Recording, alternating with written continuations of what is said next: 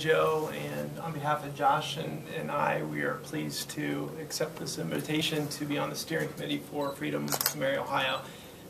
Just in short, I've been in the military for 24 years of my life fighting for everybody else's freedom except my own. I think that this past year we've gone through quite a bit of different things, and Josh and I decided to get married on my leave from Iraq.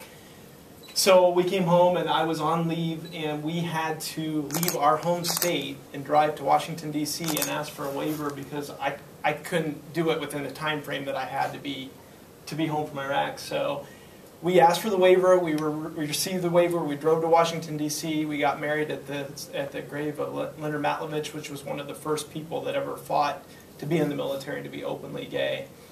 And Josh and I were married, and we came back home, and I went back to Iraq, and then you saw what happened on TV because people had threatened to take away my right to be in Iraq. And since I had married Josh, it was a threat to be able to lose my retirement in the military, and I just didn't think that that was right. That's why I asked that question. Josh and I are part of a federal lawsuit now because we think that same-sex couples that are legally married in their states should receive the same benefits as our counterparts that are serving their country just the same way we are.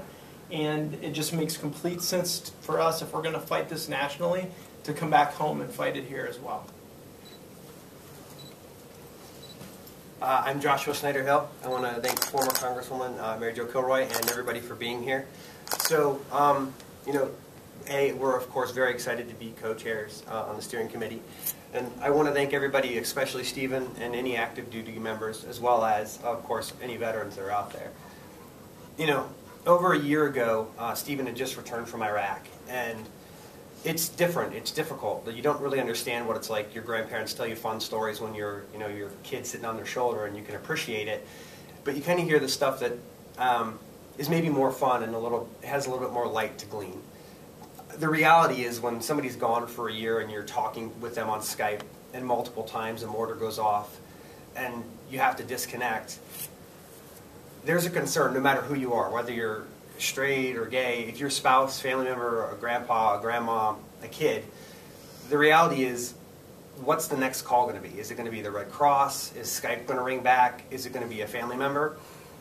And I think the hardest thing that I realized, and the reason why we got married when Stephen got back from Iraq on his leave, was I didn't know who was going to call me because there's no way that he could proclaim me as husband. There's nothing he could do, and I didn't know who was going to give me the call. I couldn't call anybody to I don't know, talk about what had happened. I couldn't call his parents and ask them, to kind of talk me through this because I didn't want to make them aware that he had been cut off by Skype and that the next call that they may get, it could be the worst news possible. So that's why we did this case. That's why we're fighting, against the DOD to make sure that LGBT family members and spouses who serve can be aware of that. If somebody's at home taking care of the family, taking care of the kids, that they can be assured that they're notified right off the bat and not hearing secondhand and having to wait and hear it from somebody else. And it only made sense, obviously. We're here in Ohio. We got married in D.C. because it just felt right to us. But we want our home state to recognize our marriage. That's why we went to the courts to change our names. That's why we refused to lie about it. We said that we knew our marriage wasn't recognized right now, but we recognized it, and that's why we wanted to change our names. So this made a lot of sense. It was perfect for us, and we're very happy to support this.